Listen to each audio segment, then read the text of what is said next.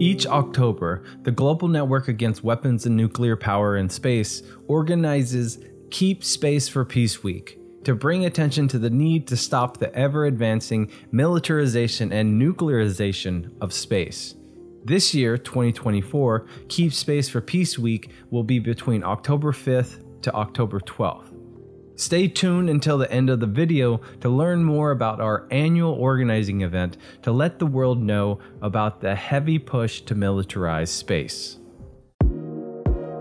Welcome to the Global Network. Please support us by clicking the like button and subscribing to our social media accounts to stay up to date with our content.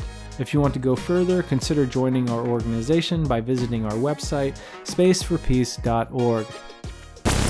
The US and NATO forces have increasingly been militarizing outer space, where today, every military operation in any country, especially involved in its wars, are directed from the heavens above. In the meantime, NATO has rapidly expanded over the past few decades, but the US-NATO alliance also has alliances with other nations who aren't officially in NATO, but are effectively a part of it.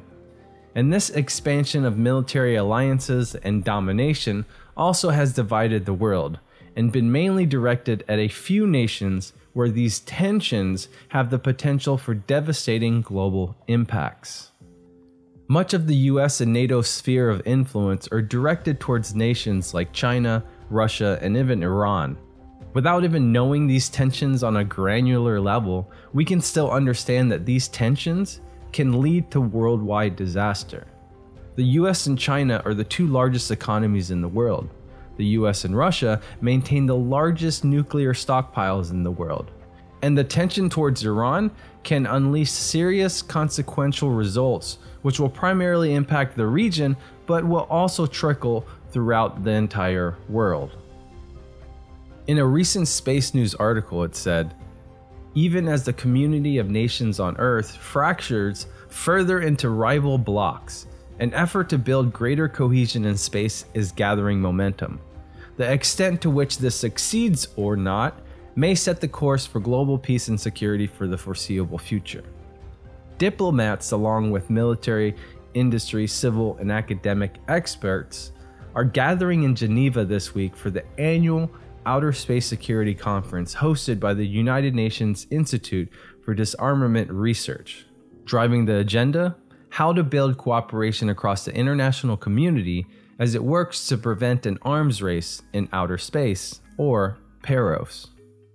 But the diplomatic efforts on PAROS have failed for the past 4 decades, and as this diplomatic approach has failed, threats have actually increased. In the recently published Global Counterspace Capabilities Report, it shows more countries are developing technologies to harm or disrupt space systems rather than countries working to secure peace in outer space. And this trust and commitments to existing arms control measures are faltering. A main part of the alliances between and with the US and NATO, from Israel and Ukraine to the Indo-Pacific partners like South Korea and Japan, is to increase their overall influence and domination in outer space at the disadvantage of nations like China, Russia, and Iran, not to seek peace, whatever that means to the fat cats in Washington.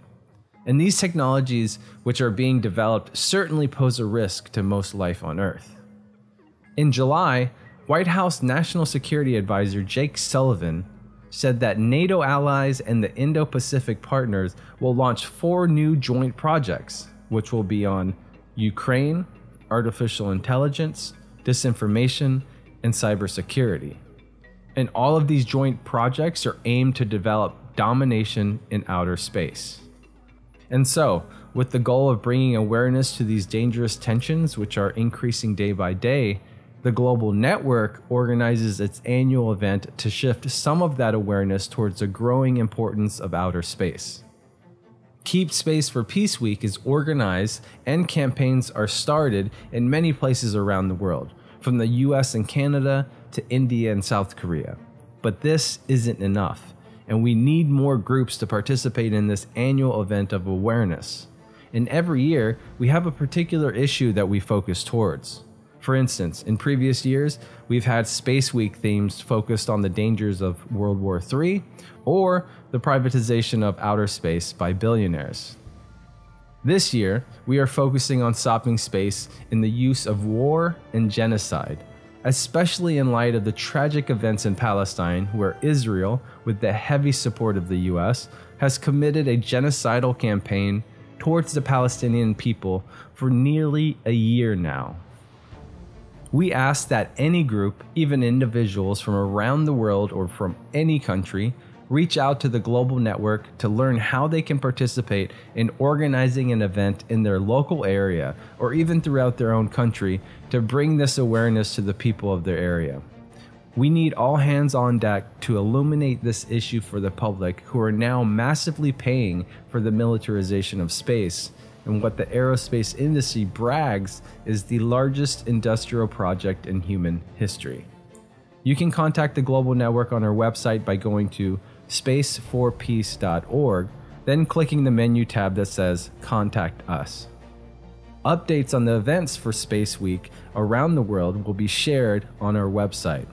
You can also visit Bruce Gagnon's blog to stay updated on these events and more at spaceforpeace.blogspot.com. Let's all keep space for peace.